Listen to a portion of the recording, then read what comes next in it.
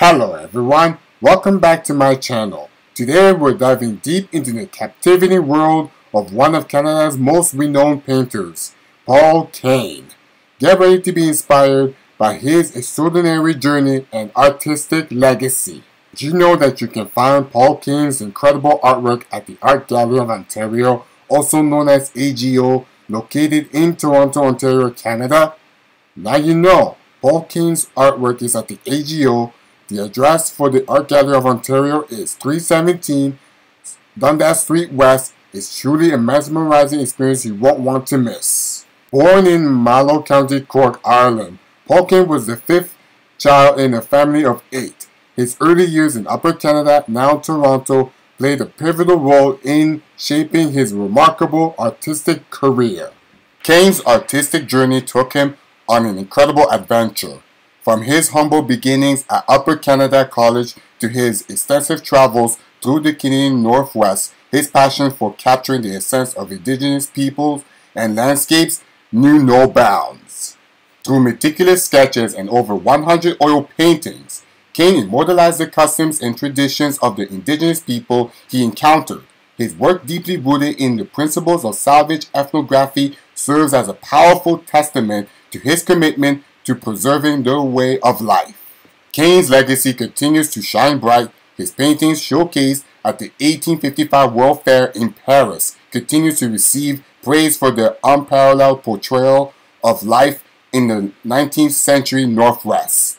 In June 1845, Paul Kane embarked on a solo journey along the northern shores of Lake Huron, venturing to Saugeen territory. Despite intending to travel further west, John Ballantyne, a local chief trader for the Hudson's Bay Company, advised Kane of the challenges of solo travel through the Western Territories. Kane returned to Toronto for the winter, transforming his field sketches into oil canvases. In spring, he sought support from the Hudson's Bay Company at Lachine, gaining passage on company canoes only as far as Lake Winnipeg. Over the next 2 years, Kane sketched extensively at the company's trading posts, permanently settling in Toronto thereafter. Kane's exhibitions in 1848 and 1852 garnered significant success, catching the attention of influential figures like George William Allen, who commissioned numerous oil paintings. When Kane's works were displayed at the World's Fair in Paris in 1855, his work was sent to Buckingham Palace for consideration by Queen Victoria in 1858. Despite his falling eyesight in the 1860s, Kane's legacy as one of Canada's pioneering artists endured. Kane's contributions were recognized posthumously with honors such as being declared a National Historic Person in 1937 and a commemorative postage stamp issued by Canada Post in 1971. His former residence, the Paul Kane House, was purchased by the City of Toronto in 1978 and designated a heritage structure, which is located at 56 Wellesley Street East in downtown Toronto. Today, landmarks like Paul Kane High School in St. Albert, Alberta, and a park in Oliver neighborhood of Edmonton honor his memory and contributions to Canadian art and culture. Let me speak about several of Paul Kane's artwork in this video that are famous and comes with Canadian history in Canada. For example, this artwork is called Flathead Woman and Child. The painting portrays a woman cradling an infant whose head is being shaped, showcasing the outcome of the traditional practice inspired by Paul Kane's interactions with Indigenous communities in the Columbia River Valley. The artwork is a blend of watercolor sketches depicting members from different tribes, including the Cowlitz for the infant and the Songhees or Southern Coast Salish for the woman. Flathead Woman and Child serves as a fusion of aesthetic and ethnographic elements, capturing the cultural practice of the Indigenous people encountered by Kane during his travel. The significance of Flathead Woman and Child extended beyond Kane's original painting, influencing the work of his friend Daniel Wilson, who referenced it in his review of Kane's book, Wanderings of an Artist. Indian encampment on Lake Huron is a significant artwork by Paul Kane. a renowned Canadian painter known for his depictions of Indigenous people and their ways of life during the 19th century.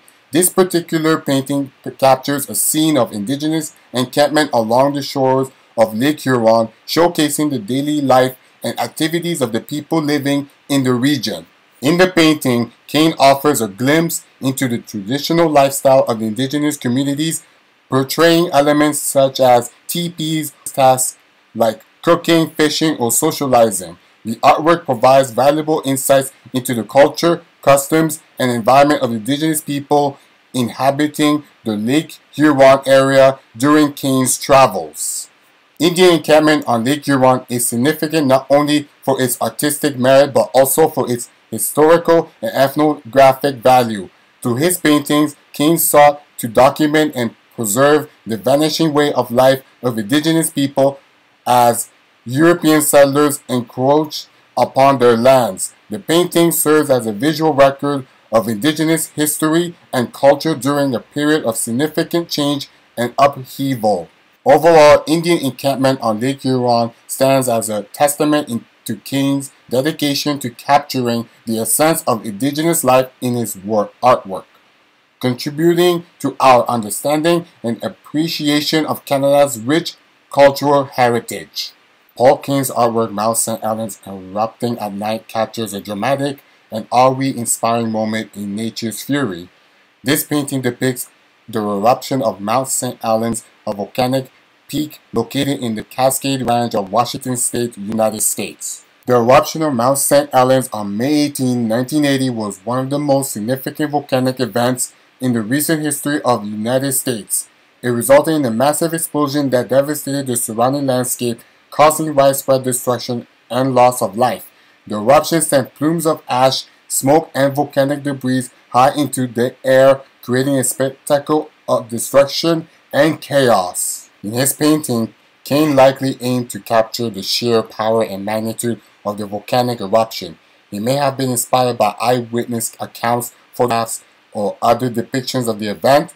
Through his artwork, Kane provides viewers with a visceral experience of the eruption, conveying the intensity and impact of the natural disaster. Mount St. Helens erupting serves as a testament to the forces of nature and the fragility of human existence in the face of such cataclysmic events. It also underscores Kane's ability to capture dramatic moments in history and translate them into compelling visual narratives. Overall, Mount St. Helens Erupting is a powerful and evocative artwork that serves as a reminder of the Earth's awesome power and the importance of respecting and understanding the forces of nature. The Death of Big Snake is a significant artwork by Paul Kane depicting a poignant moment in Indigenous history and culture. In this painting, Kane portrays the death of Sisisani, known as Big Snake, a prominent Ojibwe chief, meaning Blackfoot chief, during a battle or conflict.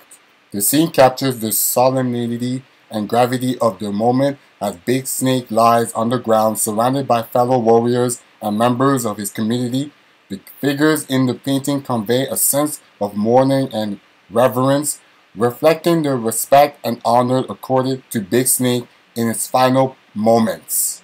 Through his artwork, Kane offers a glimpse into the realities of Indigenous life and the complex relationships between Indigenous people and the European settlers during the 19th century. The painting serves as a visual record of Indigenous history and traditions, highlighting the resilience, bravery, and dignity of Indigenous communities in the face of adversity. The Death of Big Snake is also significant for its role in preserving Indigenous cultural heritage and storytelling. Kane's depiction of this momentous event provides valuable insights into Indigenous perspectives and experiences, contributing to a broader understanding of Indigenous history and identity. Overall, The Death of Big Snake is a powerful and thought-provoking artwork that continues to resonate with viewers today, prompting reflection of themes of loss, resilience, and cultural heritage.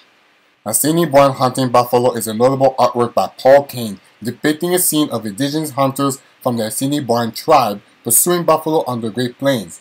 In this painting, Kane captures the dynamism and intensity of the hunt, portraying the hunters on horseback wielding weapons as they chase after the buffalo herd. The painting offers a glimpse into the traditional hunting practice of the Assiniboine people, showcasing their skill, agility, and reliance on buffalo for sustenance and survival. The buffalo depicted in the background symbolize abundance and vitality, serving as a central element of indigenous culture and livelihood. Through his artwork, Kane not only documents the hunting techniques and lifestyle of the Assiniboine tribe, but also highlights the interconnectedness between indigenous people and the natural world. The painting reflects indigenous perspectives on the land, wildlife, and the importance of maintaining balance and harmony with nature. Assiniboine hunting buffalo is significant for its role in preserving indigenous traditions and cultural heritage. Kane's realistic portrayal of the hunt provides valuable insights into indigenous life on the Great Plains during the 19th century, contributing to a deeper understanding of indigenous history and identity. Overall, Assiniboine hunting buffalo is a compelling artwork that celebrates the resilience, resourcefulness, and cultural richness of the Assiniboine people, while also highlighting the profound relationship between indigenous communities and their land. The Surveyor portrait of Captain John Henry Lefroy is a significant artwork by Paul Kane depicting the portrait of Captain John Henry Lefroy, a prominent figure in Canadian exploration and surveying during the 19th century. In this painting, Kane captures the likeness of Lefroy with remarkable detail and realism, portraying him in a dignified and authoritative manner. Captain John Henry Lefroy was a British military officer and geophysicist who conducted extensive surveying expeditions in Canada, particularly in the western regions. He played a crucial role in mapping and exploring the Canadian wilderness, contributing to the understanding of Canada's geography and natural resources. In The Surveyor, Kane portrays Lefroy wearing a uniform of a British officer, emphasizing his military background and official role as a surveyor. Lefroy's expressions reflects a sense of determination and purpose, highlighting his commitment to his work and the challenges he faced in the rugged Canadian terrain. Through his portrayal of Lefroy, Kane celebrates the achievements and contributions of individuals like Lefroy who played instrumental roles in the exploration and development of Canada. The painting serves as a tribute to Lefroy's dedication to scientific inquiry and his pioneering efforts in advancing knowledge of the Canadian landscape.